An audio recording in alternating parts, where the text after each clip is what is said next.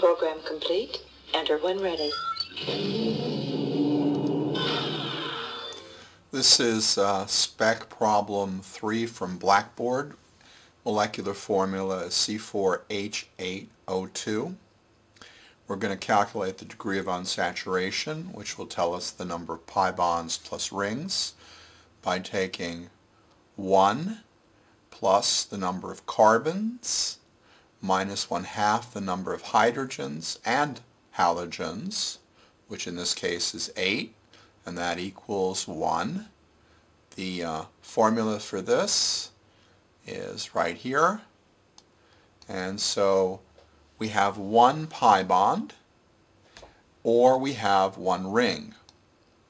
Now we'll take a look at the infrared spectra, and we see 2 significant absorptions.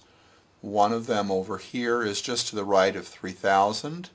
That indicates sp3 hybridized carbons bonded to hydrogen, and that's what we would expect if we have a strong absorption here at 1740.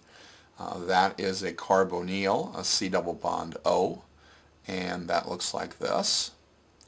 Now, when you have an absorption around 1740, 71335, that typically is an ester, and the structure for an ester looks something like this.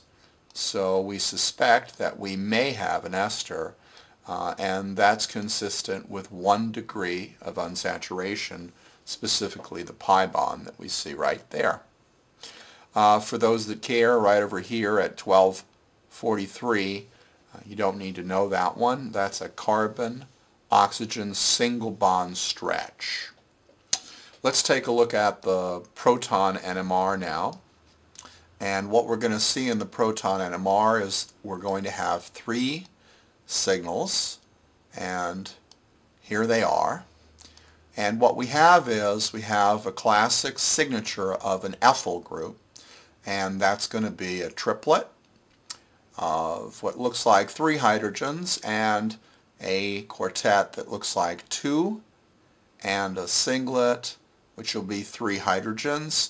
We can be sure that these areas are 3 to 3 to 2 because we only have 8 hydrogens.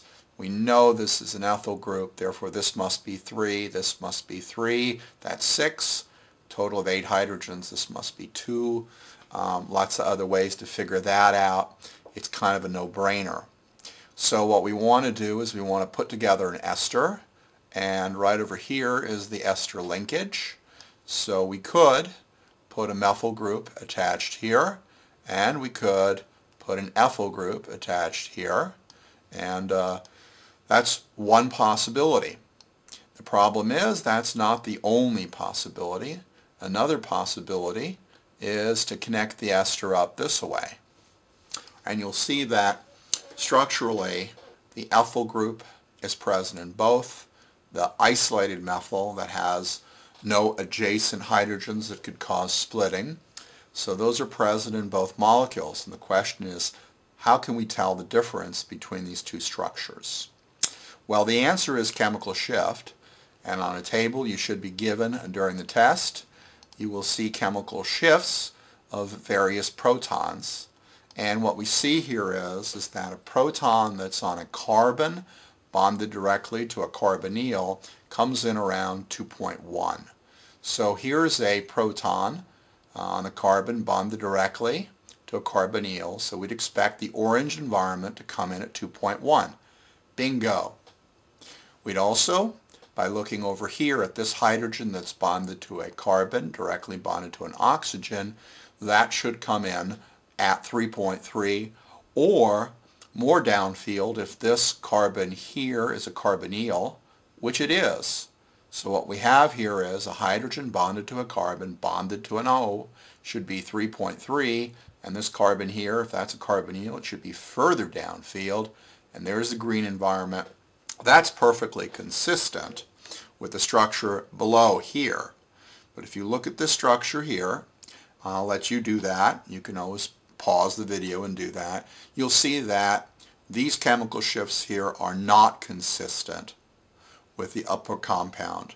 So what we'll do here is we'll get rid of this compound right over here, and we'll take a look now at the carbon-13 NMR to see if it matches up with what we think we have. Now, the chemical shift in carbon-13 and the chemical shift in proton NMR are similar. So here is the carbon-13 NMR, and now what I'm going to do is I'm going to bring in the chemical shifts that we found from the proton NMR. And what we see here is we see that this signal right over here, which is a CH2 because it points down, so that's a CH2, is the most downfield, just like it was in the proton NMR. And we also see that these two signals here, which are indicated as CH3s or CHs, but we know that those are CH3s, those are going to be more upfield, which is also consistent with the proton NMR. So it's all good. Furthermore, we do see an absorption right over here around 200, and that is indicative of our carbonyl. You'll note that we don't see anything above here because what shows up above here in the carbon-13 where you have splitting, where the carbons are coupled to the protons bonded to them, you only see the CH2, the CH3, and the CH. So this kind of disappears up here.